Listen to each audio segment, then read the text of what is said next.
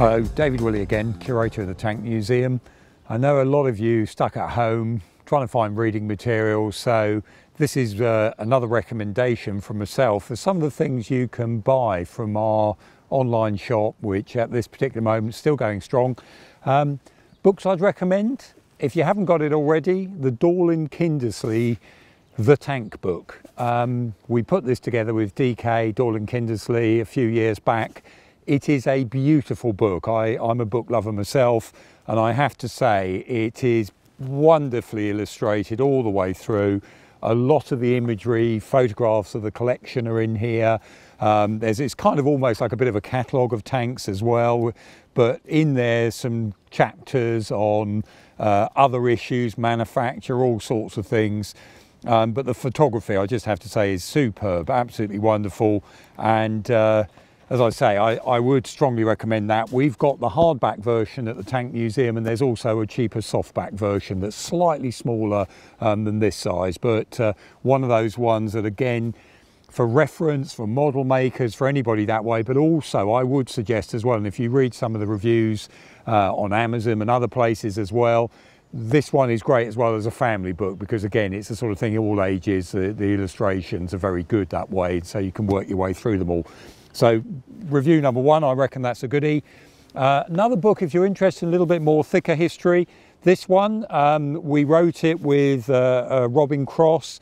So in there's a good history of armoured warfare as it goes through the ages, as well as a lot of beautiful illustrations from the Tank Museum's archives and collections that we all annotated, and we put together some reproductions of documents at the time, some of the bits and pieces that coming out, for example, a range card for the 17-pounder, that's in there as well. This particular version I'm holding up, we've got it in a hardback book version.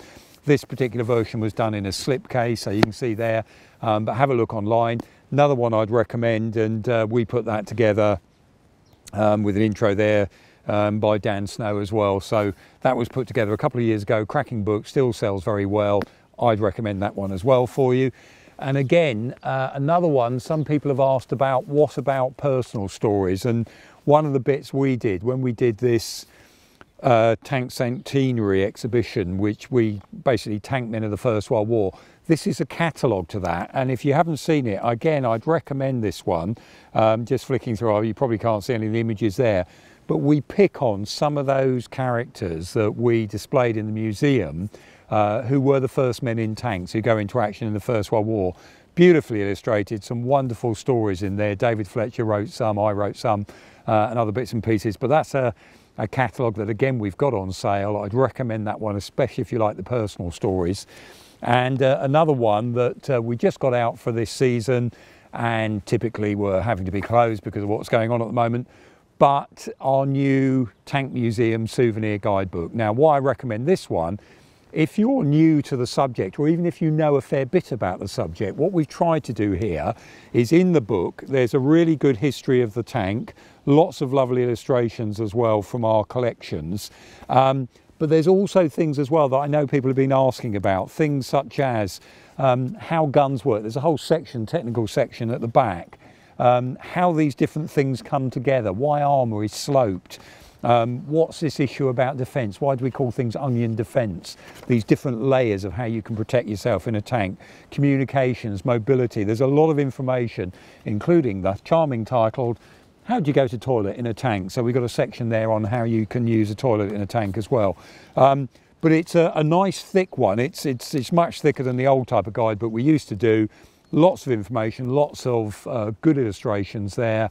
And I think we're retailing this at about £5, so you get an awful lot there for your money if you're ordering one of these. So there's some other recommendations for some reading matter if you've got time on your hands. In these difficult times, obviously your support is really valued.